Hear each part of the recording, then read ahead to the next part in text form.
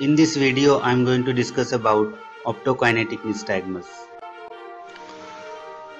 Optokinetic nystagmus is induced by a moving visual stimulus leading to combination of smooth pursuit and saccades that allow tracking of targets in succession.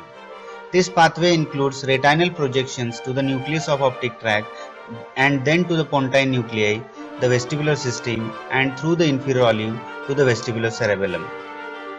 If you are standing on a platform and looking at a moving train, the slow phase, that is pursuit movement, tries to follow the moving train, and the fast phase, that is saccade, shifts the fixation to a new target.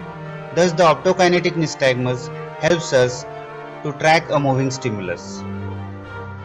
A lesion that involves the pursuit or saccadic pathways will disrupt this induced form of physiological nystagmus. Thank you.